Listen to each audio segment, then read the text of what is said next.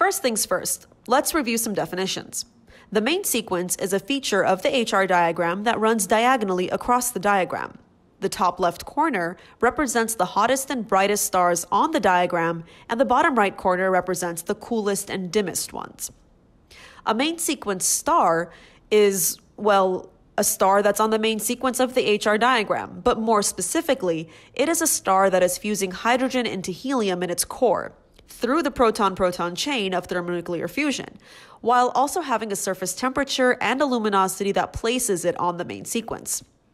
The cores of these main sequence stars have achieved a state of hydrostatic equilibrium, a condition where the outward pressure force from the high rate of proton-proton fusion in the core balances against the inward force of gravity of the star's own weight.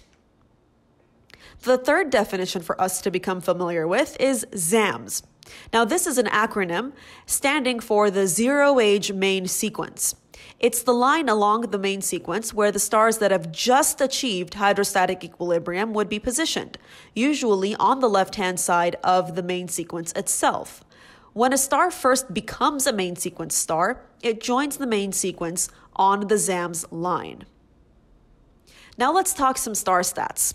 How many and of what type of stars can we find in the main sequence alone?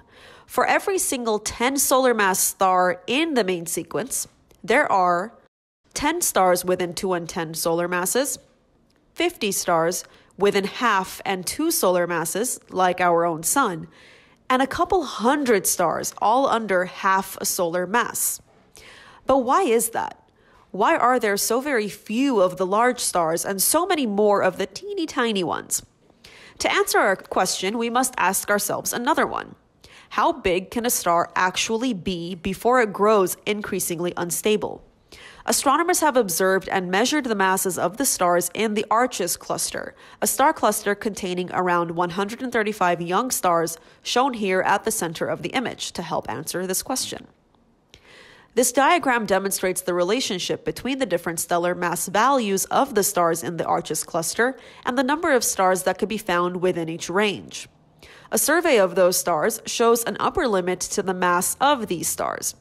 In theory, a cluster that's this massive should have stars weighing in correspondingly at hundreds of solar masses, but apparently the star-forming processes in the present-day universe reach a practical limiting weight for stars. Right around 150 solar masses, we reach that practical limit. Anything above 150 solar masses falls within the theoretical growth range, meaning it's not likely for stars that massive to exist, though we have actually detected some stars that are currently, and most likely temporarily, greater than 150 solar masses. So we have an idea now of some of these stellar mass statistics, so let's look at the details that explain why the limits are what they are. At the lower end, no stars exist below 0.08 solar masses. That's because a star with a mass lower than that amount does not have enough mass to raise the temperature and pressure levels in its core to kickstart nuclear fusion. We call these failed stars brown dwarfs. As you can see here, some of these brown dwarfs are just about the size and temperature, in some cases, of our neighboring planet Jupiter. Now, these would-be stars just don't have the right conditions to induce thermonuclear fusion, so they are brown dwarfs. Stars that would have been, but aren't. But back to the stats. On the other hand, what's the upper limit for the mass of stars? Well, as it turns out, there's no clear cutoff for it. We did mention earlier that the cutoff is 150 solar masses, but that's just for one singular star cluster. In general, the current estimate is anywhere between 100 to 200 solar masses. A generally wide range, but for good reason. Stars beyond 150 solar masses tend to grow increasingly unstable. Now, I'm sure you're curious, where can we look to find such a massive star? Well, one of the most massive stars to date can be found by looking in the night sky from anywhere south of our equator. Specifically, we're talking about looking at a particularly unique feature of the southern skies, a distant galaxy called the Large Magellanic Cloud. This unassuming image of a bunch of blurry stars actually contains an image of the largest known star yet, a star called R136A1 or RMC 136A1, labeled as such for its discovery during observations in the 1960s at Radcliffe Observatory in Oxford, England, of the Large Magellanic Cloud itself. But this is an image from 2010. Let's get with the times and see a more updated image with better resolution. Here's an image from just a few months ago. This one, published on the 18th of August 2022, shows the central stars of the RMC 136 group distinctly separated from one another.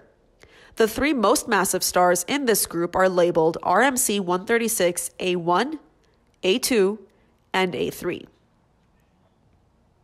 These three stars are ranked in order of most to least massive.